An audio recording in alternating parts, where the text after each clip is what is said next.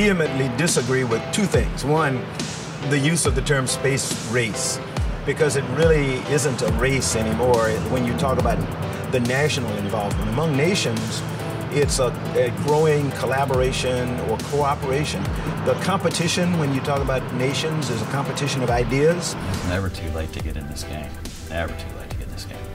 Look for that niche role, and I think that's what the Australia Space Agency will do, and they'll see what industry in Australia can bring to help us solve the challenges we have. If you want to talk about a race or competition, I think it's among these commercial entities that we talked about. Blue Origin and SpaceX, I mean, they're vicious rivals in many respects. They work toward the same end, which is to get humans deeper into our solar system. But make no mistake about it, they're very competitive about who's going to win the race to be the contractor of choice for for the Australian government. I think it's just great that Australia's decided to do this and be part of, have a seat at the table with the rest of the countries that are there.